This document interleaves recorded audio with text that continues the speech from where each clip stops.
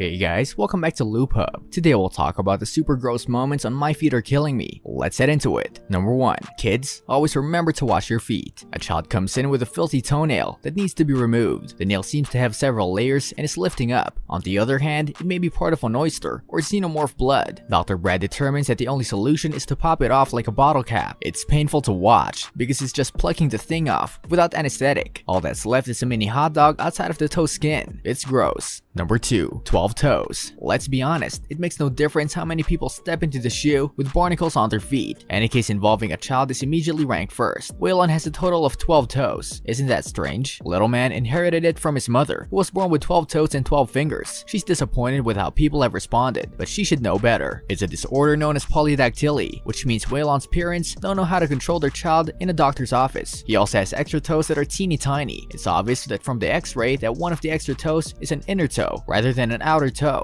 Number 6 must be placed on one foot, while number 5 must be placed on the other. Dr. Vincent performs a delicate operation that makes me wince the whole time. It's crazy how easily the first toe detaches. The inner toe is a little more difficult to extract, and when doing so, it resembles a bloody tooth. The lack of blood flow causes some concern, but Dr. Vincent massages the digit and it turns pink again. Achievement. Number 3. Worst case of foot fungus. Since developing a foot and nail fungus 5 years ago, David from New Jersey has been unable to walk properly. My feet are a train wreck, he admits, and I'm sorry about it. Apart from their appearance, David's feet hurt all the time, and he has difficulty taking his shoes off and on. He admits it hurts like hell. I've learned to be flexible and adaptable. David stopped taking care of himself after developing the issue while grieving the loss of his beloved mother, and his feet soon deteriorated. Dr. Schaefer removes David's socks slowly and reveals the awful nature of David's foot fungus. His toenails have curled and overgrown, and the skin around his feet is brittle, dusty, and flakes coming off. When I removed the socks of David, there were only flakes, and flakes falling from his feet. I saw bad cases, but this is the worst case I have ever seen of a caterpillar fungus, said Dr. Schaefer. The nails of David were so long that they curled up, almost bridging each other. You might cut off tiny bits of his skin, literally. It looked as if it was a croissant. The foot of David is also riddled with rough cracks that make it hard to walk. Dr. Schaefer agrees to carefully clip his toenails and remove any dead skin to give him a regime to take better care of his feet in the future, since David is in danger of infection. Well, you know that you have to hurt me when you see me snapping through the roof, chuckles David as he's preparing for his treatment. Dr. Schaefer begins clipping on his nails and chiseling chunks away at once with a laid back and happy David. Dr. Schaefer's greatest concern with David's hemophilia is not to cut him off during a procedure. Dr. Schaefer inadvertently pinches his skin, drawing blood as he separates his toes. Fortunately, the bleeding stops by applying pressure. David can only watch the enormous bits of crowded skin and nails waving in agony as Dr. Schaefer sandburns the electric file. Dr. Schaefer tries to gauge some of David's course after the nails have been removed, which would cause him more awful pain. Dr. Schaefer says that David had one bigger core than I ever saw, and it's gigantic, keeping a hard skin mass in his palm. David's feet is almost unrecognizable after a grumbling operation. Number 4. Infected wound. The bottom of her right foot looks like 2 bones waxing in the center, and the heel is deeply swollen. The rest looks like a second burning grade. Clearly it's tainted, and the whole thing is a mess if it gets wet. In this household, certainly, there are no family walks. Dr. Vincent is involved in the operation by creating a big piece of meat on the base of Stacy's foot. You're at best second if you think you've got high arches. There's a skin graft next, and her foot looks like a jelly stick rather than a maltreated Civil War combat wound on the following appointment. Number 5. Foot bulge. My feet are killing me, first and foremost, has built up suspense on the bulge of Reed's foot, but it looks like one of those stoppers on the front of roller skates as it removes its sock in full view. The kickstand of Paul makes standing, walking, and running difficult. His girlfriend has no spirit, but she gets a dog on screen for almost a second walk. Paul clearly has to walk on his foot, causing knee pain and a gait that makes him appear as if he's stubborn. His girlfriend is concerned about his cancer, however. His slouchy facial hair, Joe Dirt, worries me more. Dr. Vincent has an operation to do, and it looks brutal. The split is around 1/3 of his foot's width, leaving an immense distance. Sewing it together is like lacing a 5 shoe on a scale of 8 feet, or maybe like a skit from Chris Farley. This brings us to the end of our video. I hope you enjoyed it. Hit like if you did, and don't forget to subscribe to our channel so that you don't miss any of our videos in the future. Also, watch the 2 videos that are on your screen because I'm sure you'll love them. With that, I'll see you in the next video.